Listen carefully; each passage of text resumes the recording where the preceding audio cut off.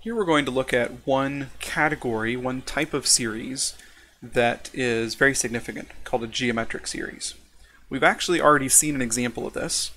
The first example we looked at, the series 1/2 plus 1/4 plus 1/8 plus 1/16, and so on, which we can also write as the series from k equals 1 to infinity of 1 over 2 to the power of k. This is actually a geometric series. The key to a geometric series is that concept of repeated multiplication. So I've listed that up above. Exponents are going to be key to geometric series. So when we see something like 2 to the k, eventually that will be a hint to us that a geometric series is at play here. But notice the pattern here. Each term is the previous term times a half.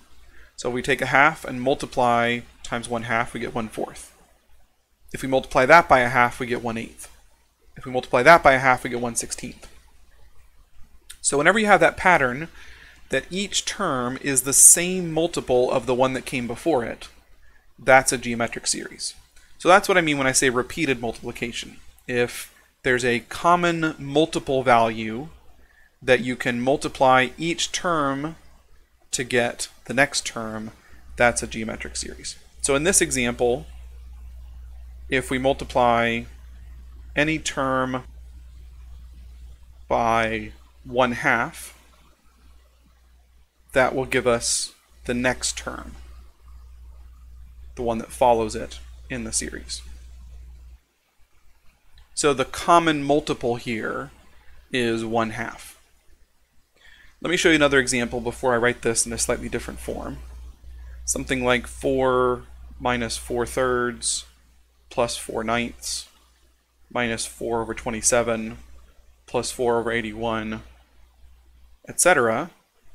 Think about what happens each time. We have 4. If we multiply that by negative 1/3, that gives us negative 4/3. If we multiply that by negative 1/3, we get 4/9, positive. If we multiply that by negative 1/3, we get negative 4 over 27, and so on. So here, the common multiple is negative 1/3. So really all you need is the first two terms to find that common multiple, because whatever you have to multiply the first one by to get the second one, or in other words, the second term divided by the first term, is the common multiple. And then you can just verify using the following terms to make sure you got it right. So the key to a geometric series is what that common multiple is. The way I'm going to write this first example, the 1 over 2 to the power of k, I'm going to write it a little bit differently. Instead of writing 1 over 2 to the power of k, I'm going to write 1/2 times 1/2 to the power of k minus 1.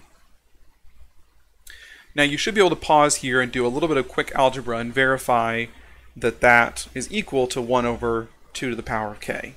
Why did I write it the way I wrote it?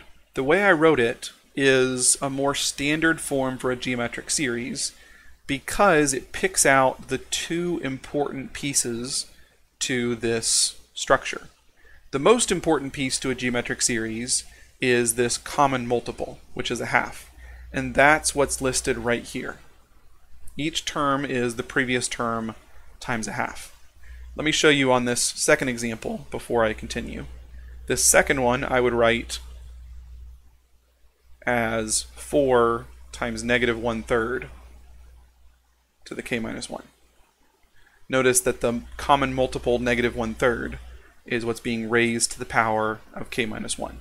So in both cases, if you write it in this standard form, you can quickly pick out what that common multiple is, and that again is one of the most significant pieces to a geometric series.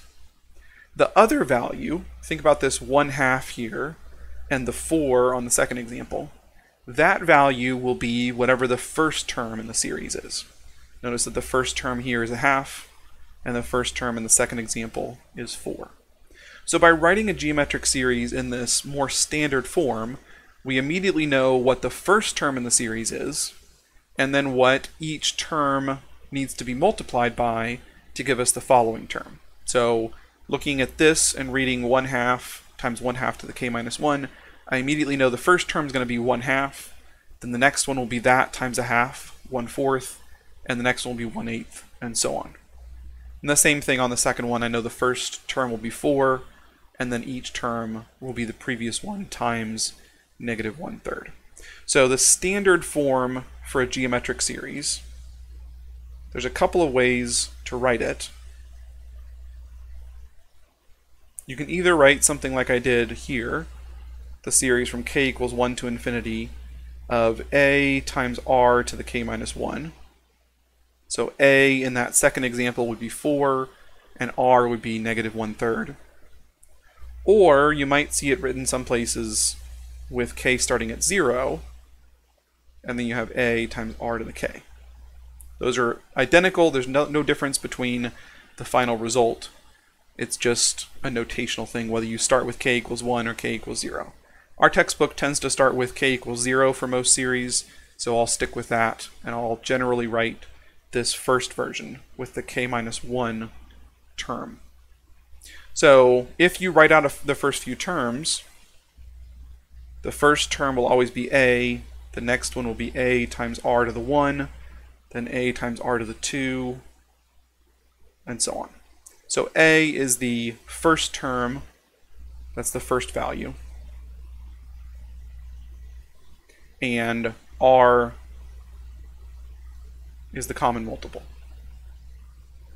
So you multiply each term by r to get the next one. So here when we're talking about geometric series, when we use a, we use that to mean the first term in the series. When we use r, we use that to mean the common multiple that you use to build one term from the previous one. It turns out for a geometric series that whether a geometric series converges or diverges depends only on the value of r.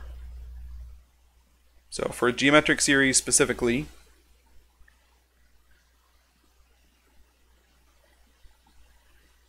the convergence and divergence depends only on the value of r.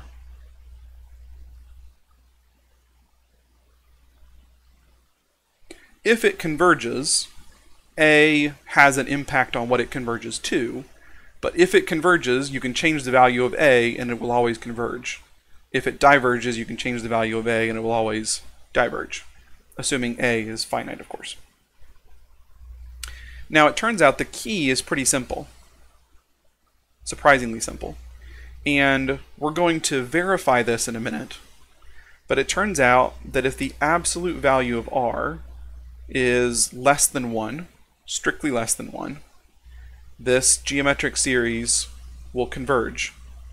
And specifically, we can tell what it converges to. It converges to the value of a divided by 1 minus r. I mentioned earlier that for most series, we won't actually figure out what they converge to. We'll just know whether they converge or not.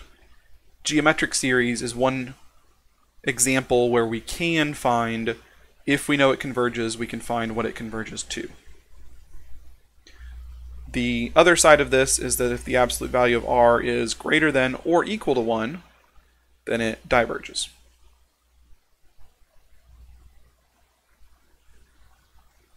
And the reasoning behind that isn't too hard to observe.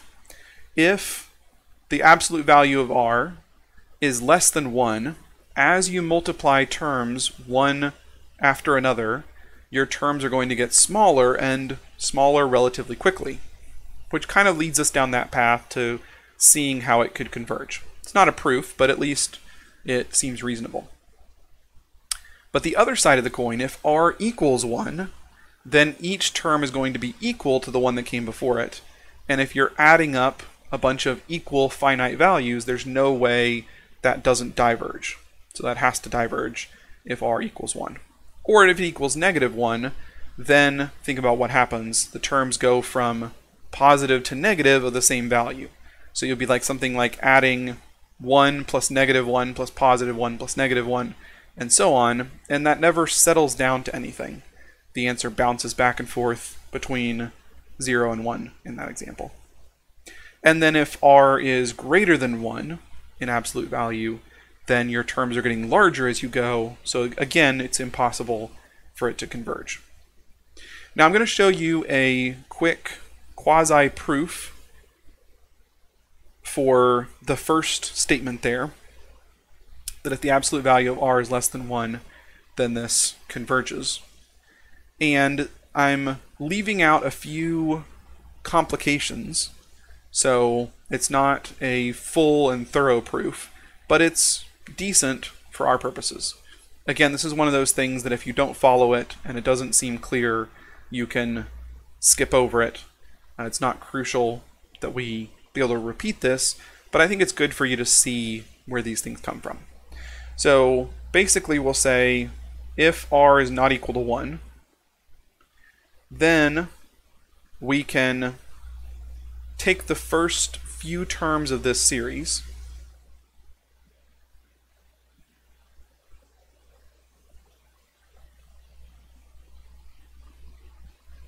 as many as we'd like, up to some value k, and we'll call this s sub k. So that's the sequence of partial sums up to the value k. And then from that, we're going to subtract r times itself.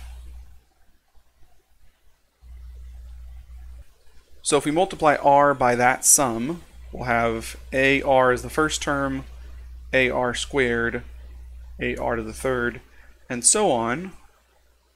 Notice that each term has just gone up by 1 power of r.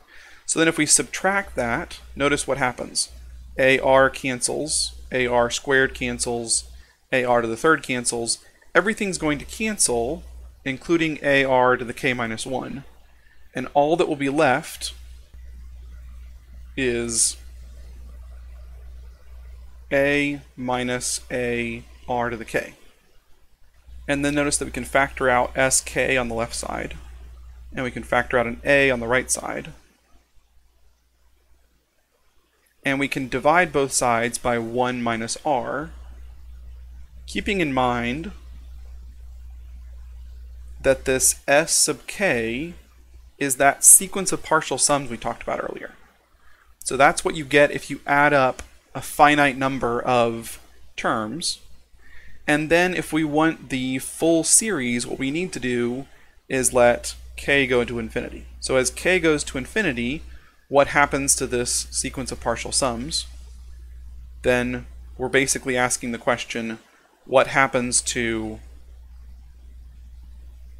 this here? And that answer depends on the value of r. If the absolute value of r is less than 1, then r to the power of k, as k goes to infinity, r to the power of k is getting smaller and smaller, and it turns out to go to 0. And if it does, that whole term, a times 1 minus r to the k over 1 minus r, goes to a over 1 minus r. If the absolute value of r is greater than 0, that thing diverges again. So that's where these conclusions come from. And again, there's some details that I skimmed over here, but very briefly, that's a simple proof for why this works for the most part. So again, if the proof didn't make a lot of sense, that's okay. That's not something you need to be able to repeat, but the conclusion is what you need to be able to recognize. Look at a geometric series, you need to be able to find whether it converges or diverges, and if it converges, you should know what it converges to.